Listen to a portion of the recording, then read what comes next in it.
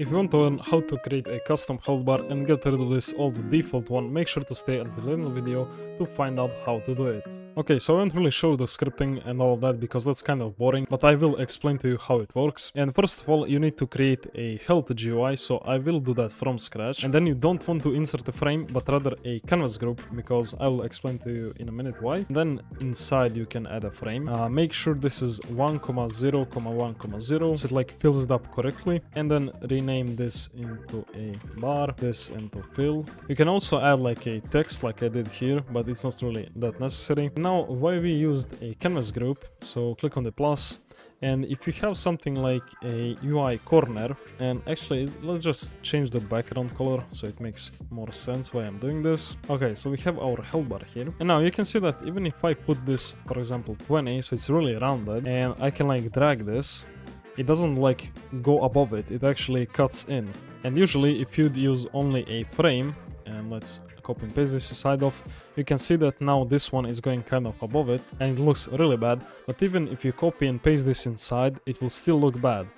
I mean, if it's like somewhere around here, it's kind of okay, but the closer to this end you get, you will realize why we are using a canvas group. As you can see, it kind of doesn't round up as it should. That's the reason why we use a canvas group, because if you use a canvas group, this is possible to look like this. Okay, so basically get the point, so I will now delete this UI, you can make your own.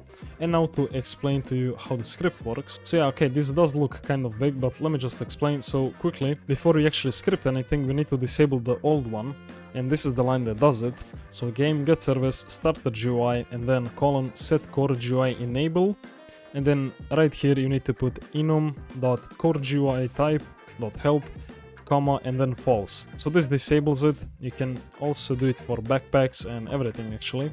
So if I do this and then put all, this will disable the backpack, I think maybe even chat, I'm not really sure about the chat, and basically everything that's like on top of your screen. Okay, so I know this seems kind of complicated, but I will explain to you now how it works. First we get twin service, then players, then we get player obviously, and I won't really go into detail. I assume you know how to actually create variables. This is some pretty common stuff, and if you don't know how to do that, you can find a beginner's guide on my channel. Then we get a character, and this is what I like to do sometimes, so if there's not a character already, we are waiting for it. And then you get the humanoid, then you get the bar, so that's the canvas group we renamed the bar.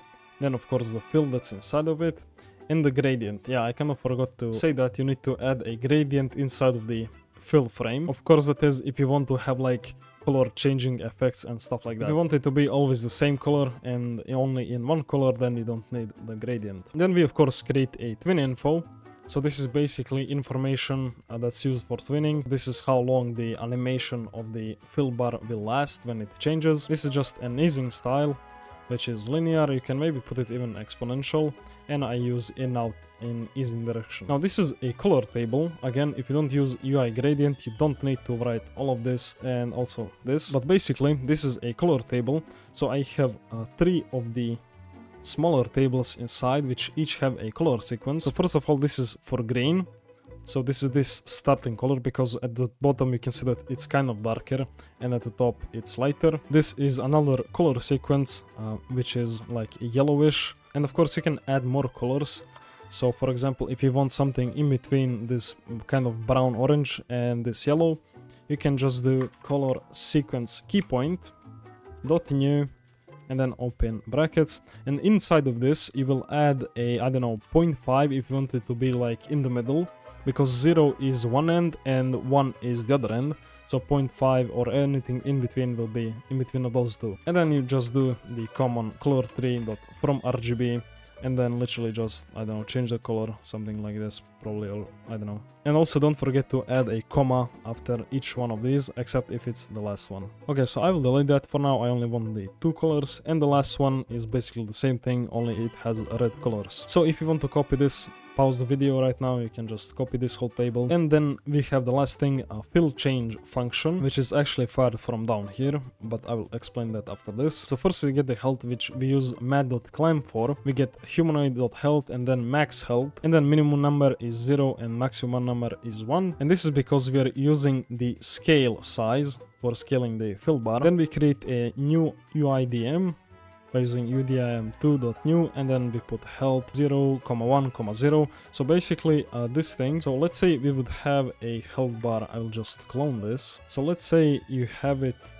something like this. So if it's like vertical, then this health thing would be instead of this one, and this one would be like here. So it's a pretty basic scaling thing. You can use that as well if you want to have a vertical health bar. Then we obviously create a twin with twin service, create. So first thing is instance, we put the fill, which is the frame we use for the health, and the twin info, which we made before. And then you do these brackets and put size equal to this new UDIM. And then down here, this is for the color change. So if the health is smaller than 0.3, and this is actually 0.30, doesn't really matter how you type it, and then the gradient.color will be equal to the color table and 3, so it will be the red one. And then if it's smaller than 65, then it will be the color 2, and if it's above all that, it will be the color 1, which is green. Then we just play the twin, so the fill frame actually changes its size. Down here I just fired this function so we can actually start off with the animated health, and then humanoid.health changed :connect, and then just fire the function again. So I mean, that's pretty much it. So you can see that we have our custom health, the color changes, and it's red when it's below 30%. And now when we heal, as you can see, the color changes back when the health is higher than before. So if you enjoyed this video, make sure to leave a like, subscribe, you can check out my Patreon if you need some models, or if you just want to support me. Click the video on the screen if you want to watch more, and thanks for watching.